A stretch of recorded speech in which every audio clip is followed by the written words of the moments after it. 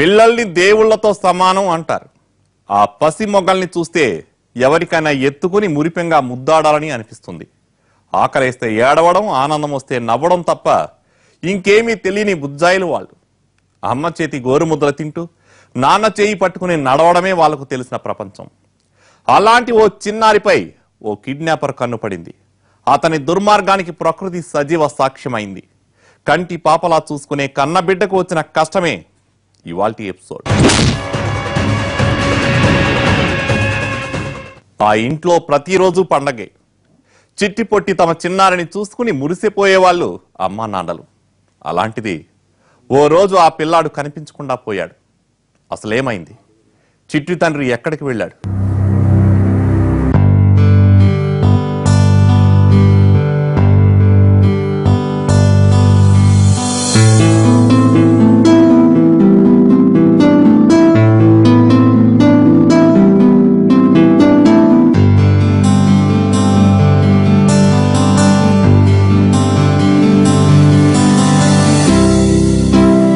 ఆ రోజు ఆదివారం.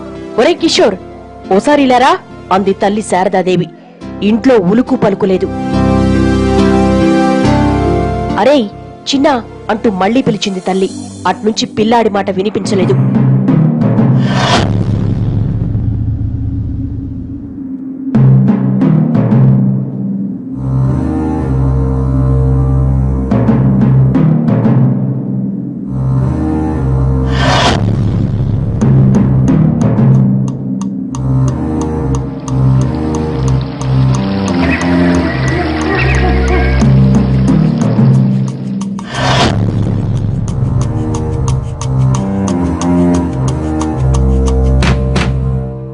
ఏడేళ్ల చిన్నారి కోసం ఇల్లంతా చూసిందామే. ఎక్కడా కనిపించలేదు.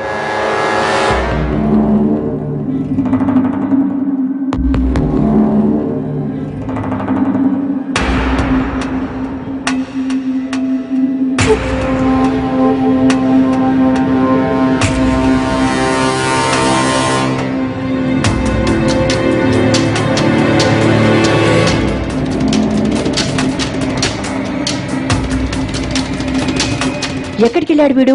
ఉదయాన్నే ఆడుకోవడానికి వెళ్లిపోయాడా ఏంటి అనుకుంటూ బయట చూసిందామే.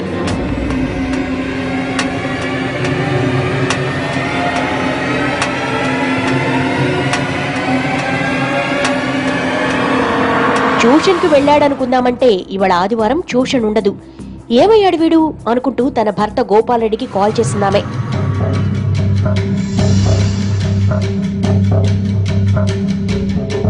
ఏమండి, బాబు కనిపించట్లేదు, మీతో తీసుకెళ్లారా అని అడగగానే, లేదే, నేను బయటికెళ్లేటప్పుడు ఇంట్లోనే ఆడుకుంటున్నాడుగా అన్నాడు ఆయన.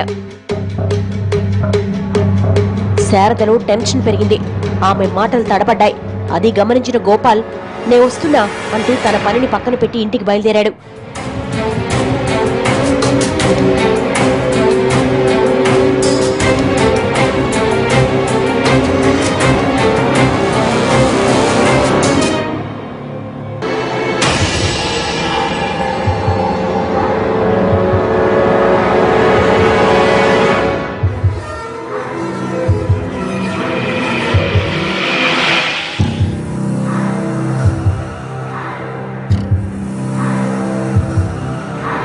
పిల్లాడి కోసం ఇద్దరూ చుట్టుపక్కల వెతికారు.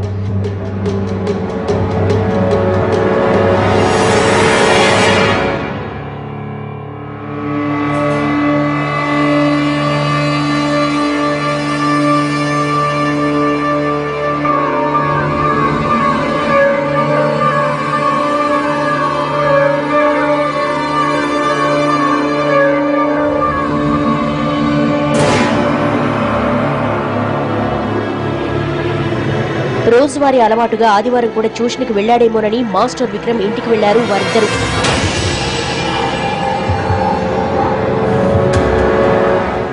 అక్కడ కూడా అదే సమాధానం. పిల్లాడు తన దగ్గరకు రాలేదన్నాడాయన. విక్రమ్ కూడా వాళ్లతో పాటే బయలుదేరి పిల్లాడి కోసం చుట్టుపక్కల వెతికాడు.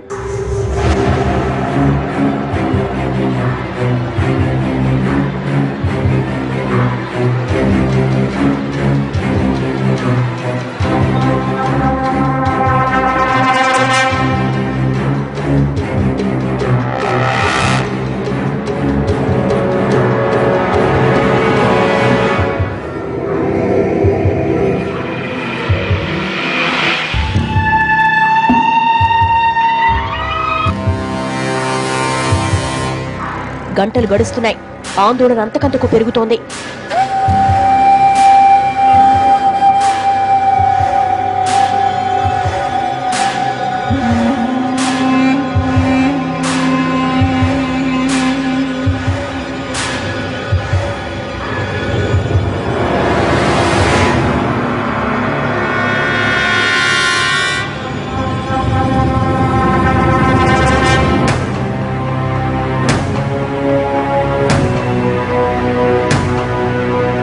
సాయంత్రం వరకు క్షణం ఒక యుగంలో ఎదురు చూసిన వాళ్లు చేసేదేవి లేక పోలీసులకు కంప్లైంట్ ఇచ్చారు.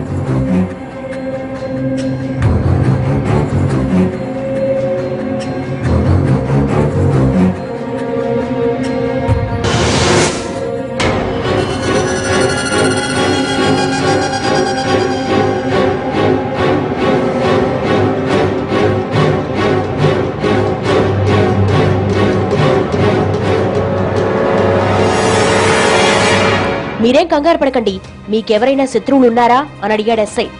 లేరు అని సమాధానం చెప్పాడు గోపాలరెడ్డి. మీకేమైనా బెదిరింపు కాల్స్ వచ్చాయా అని అడగ్గా లేదన్నాడు గోపాలరెడ్డి. అయితే అబ్బాయి కిడ్నాప్ అయినట్లు కాదు, ఏ పిల్లలతోనూ ఆడుకోవడానికి వెళ్లి మిస్ అయ్యాడేమో. బాబు ఫోటో మాకు వాట్సాప్ చేయండి, సెర్చ్ చేస్తాం అంటూ ధైర్యం చెప్పాడు ఎస్ఐ ధనుంజయ్.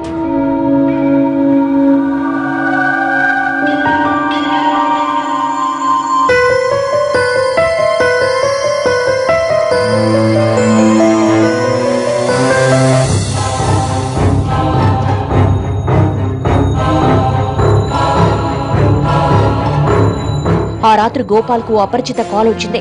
ఎవరా రిసీవ్ చేసుకున్నాడు. ఏయ్, నేను చెప్పేది జాగ్రత్తగా విను. నీ కొడుకును కిడ్నాప్ చేశాం. అర్జెంటుగా 10 లక్షలు ఇచ్చావో సరే సరే, లేదా పిల్లాన్ని చంపేస్తాం అన్నాడు కిడ్నాపర్.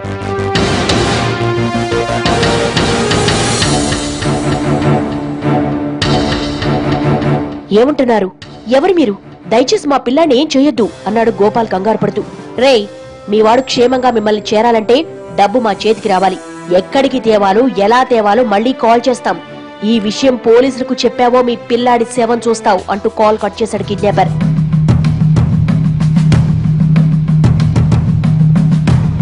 మనం భయపడిందే నిజమైంది. వాణ్ణెవరో కిడ్నాప్ చేశారు అని గోపాల్ చెప్పగానే కన్నీళ్ల సంద్రమై శిలై కుప్పకూలింది శారదాదేవి. వాడిప్పుడు ఎలా ఉన్నాడు ఏమో. కిడ్నాపర్లు ఏమన్నారు అని ఆమె అడగ్గా అర్జెంటుగా 10 లక్షలు కావాలంటున్నారు.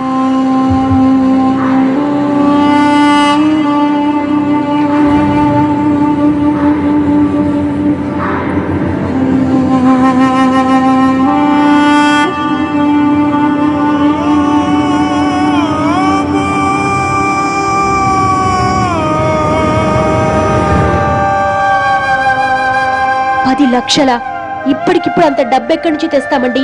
అయ్యో భగవంతుడా, ఇలా జరిగిందేంటి? వాణ్ణి ఏం చేస్తున్నారో ఏమో అంటూ విపరీతంగా టెన్షన్ పడసాగింది శారద.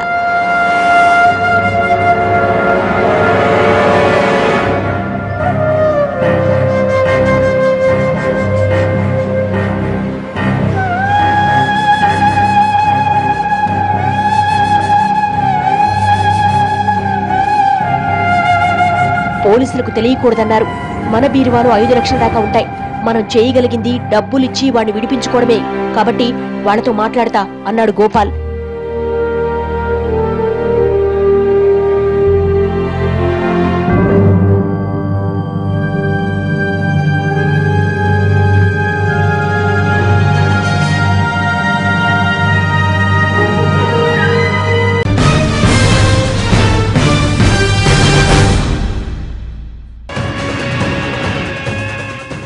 అల్లారు ముద్దుగా పెంచుకునే పిల్లాడు కిడ్నాప్ అయ్యాడంటే ఏ తల్లిదండ్రులకైనా ఎలా ఉంటుంది?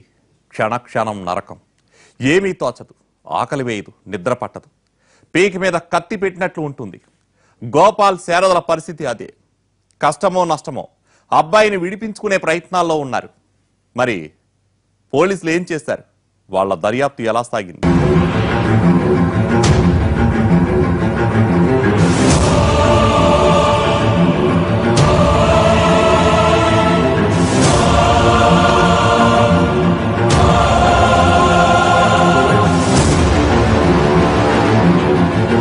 మర్నాడు కిడ్నాపర్ మరో నెంబర్తో కాల్ చేశాడు. డబ్బు రెడీ అయిందా అని గద్దించాడు. అది కాదు, ఒక మాట వినండి అంటూ గోపాల్ ఏదో చెప్పబోతుంటే, నో, నువ్వు చెప్పేది మేం వినం, మేం చెప్పేదే నువ్వు వినాలి అన్నాడు కిడ్నాపర్.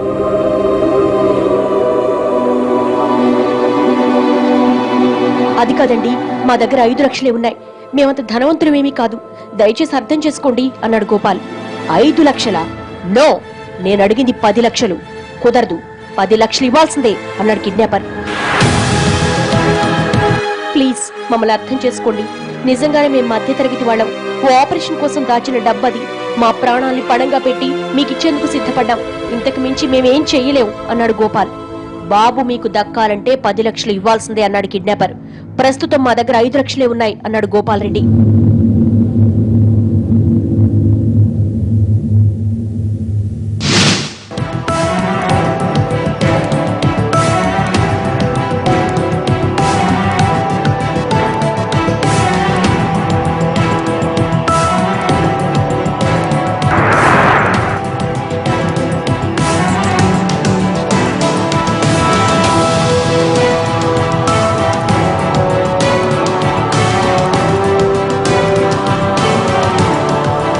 హలో అనగానే డబ్బు అక్కడ పెట్టి వెళ్ళిపో అన్నాడు కిడ్నాపర్.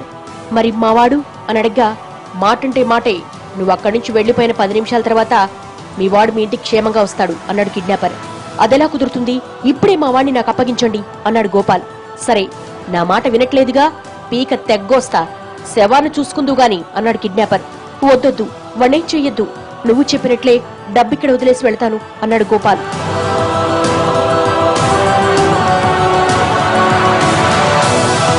గోపాల్ డబ్బు సంచిని అక్కడ వదిలేసి నెమ్మదిగా అక్కడి నుంచి బైక్ పై వెళ్లిపోయాడు. ఇంటికెళ్తూ గోపాల్ 10 నిమిషాల తర్వాత శారదకు కాల్ చేశాడు.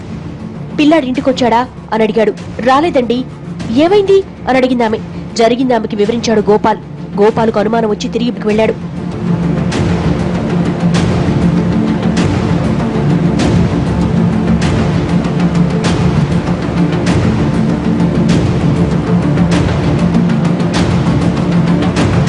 ఇంతకు ముందు డబ్బు సంచిని ఉంచిన చోటుకి వెళ్లి చూశాడు. అక్కడ సంచి లేదు.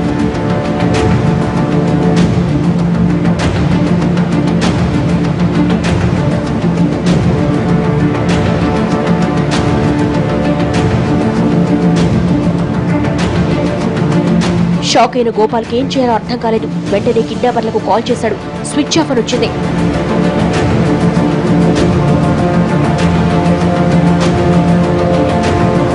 ఇటు డబ్బు పోయి అటు పిల్లాడు రాక గోపాల్కు పిచ్చెక్కినట్లయింది.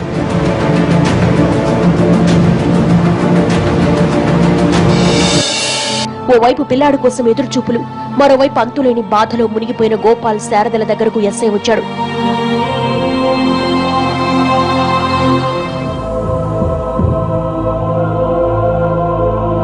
కిడ్నాపర్లు ఎవరైనా మీకు కాల్ చేశారా అని అడిగాడు ఎస్ఐ. అప్పటిదాకా సీక్రెట్ గా ఉంచిన విషయాన్ని ఎస్ఐకి వివరించాడు గోపాల్.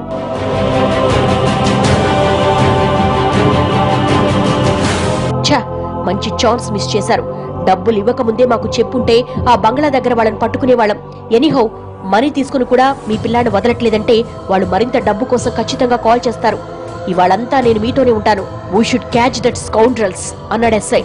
ఆ ఇంటికి వచ్చిన constable Anjaneyulu Gopal call data report తీసుకొచ్చాడు.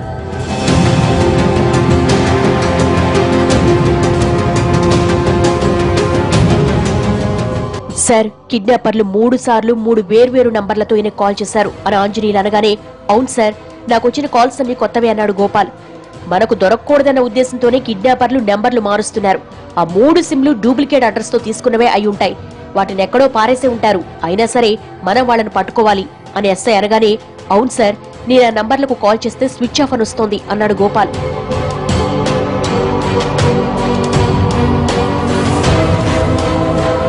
సిమ్లు పారేస్తే ఎలా పట్టుకుంటాం సార్ అని ఆంజనేయులు అడగ్గా, కిడ్నాపర్లు ఏ మొబైళ్లతో కాల్ చేశారో ఆ మొబైళ్లకు IMEI నెంబర్ ఉంటుంది. వాళ్ళు మరో సిమ్ వేయగానే ఆ సెల్ ఫోన్ ను మనం ట్రాక్ చేయొచ్చు అన్నాడు ఎస్ఐ. ప్లీజ్ సార్, ఏదో ఒకటి చెయ్యండి, మా పిల్లాడు మాకు కావాలి. వాడు కనిపించక 2 రోజులైంది.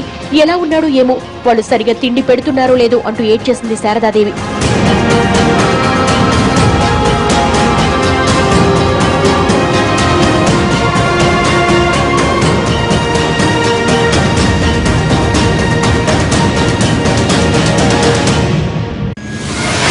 ఆ రోజు సాయంత్రం పోలీసులు కిడ్నాపర్ల మొబైల్ ను ట్రాక్ చేశారు. అదెక్కడో కాదు, గోపాల్ ఇంటి దగ్గరలోనే ఉన్నట్టు తెలిసిందే.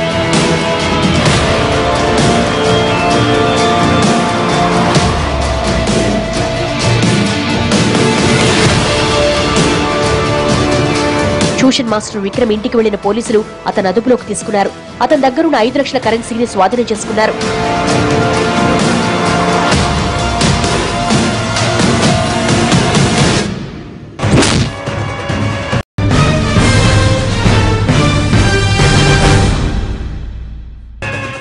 ట్యూషన్ మాస్టరే కిడ్నాపర్ అని తెలిస్తే ఎలా ఉంటుంది? అతని దగ్గరకు పిల్లల్ని పంపించే ఏ తల్లిదండ్రులకైనా షాక్ తప్పదు. ఇక్కడ విక్రమ్ నిజ స్వరూపం బయటపడింది. కిషోర్ను అతనే కిడ్నాప్ చేశాడని పోలీసులు తేల్చారు. అందుకు ఆధారంగా అతని దగ్గర క్యాష్ కూడా దొరికింది. మరి పిల్లాన్ని ఎక్కడ దాచాడు? ఈ స్టోరీకి పోలీసులు ఎలాంటి ముగింపు ఇచ్చారు?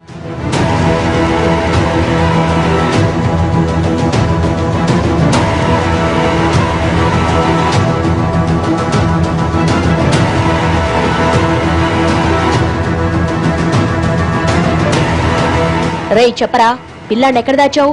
ట్యూషన్ మాస్టర్ అయ్యుండి కిడ్నాప్ ఎందుకు చేశావు అంటూ 4 దెబ్బలేశాడు ఎస్ఐ.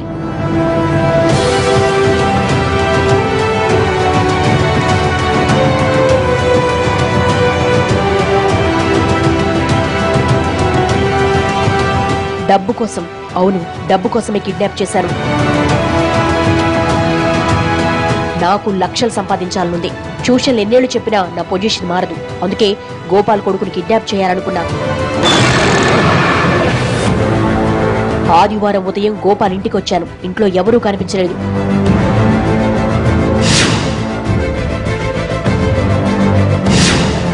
పిల్లాడు మాత్రం హాల్లో టీవీ చూస్తూ కనిపించాడు. నన్ను చూడగానే రమ్మని సైగ చేశాను.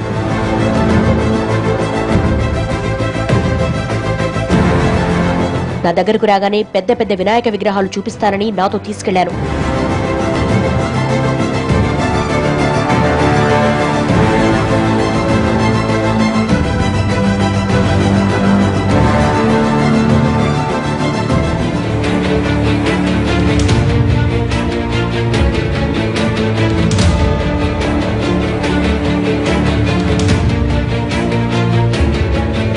పిల్లాన్ని బైక్ ఎక్కించుకుని ఊరి చివరకు తీసుకెళ్లాను.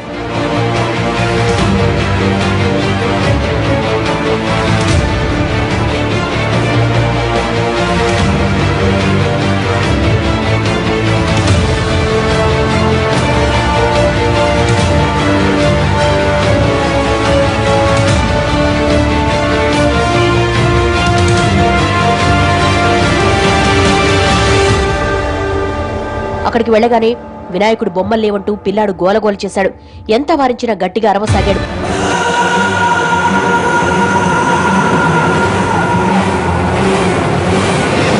ఎంత బెదిరించినా ఏడుస్తూ అరవసాగాడు. నాకేం చేయాలో అర్థం కాలేదు. పిల్లాడు గింజుకోవడంతో చిరాకొచ్చి ఊపిరాడకుండా నోరు ముక్కు 2 మూసేశాను.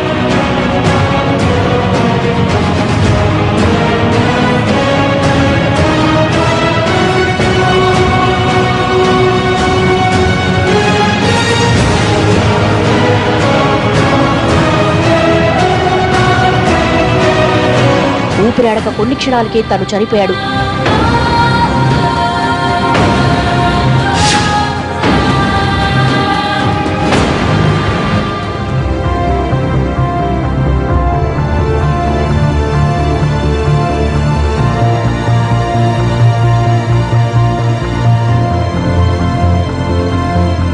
చంపేశావా? పిల్లాన్ని చంపేశావా? దుర్మార్గుడా, ఎంత పనిచేశావురా! కనీసం పిల్లాడు అన్న జాలి కూడా లేదా? బ్లడీ రాస్కెల్ అంటూ ఎస్ఐ మరో 4 తగిలించాడు.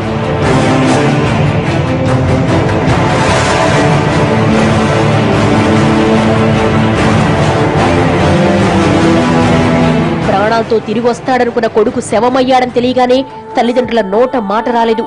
ఉన్న చోటనే కుప్పకూలి కన్నీటి సంద్రమయ్యారు.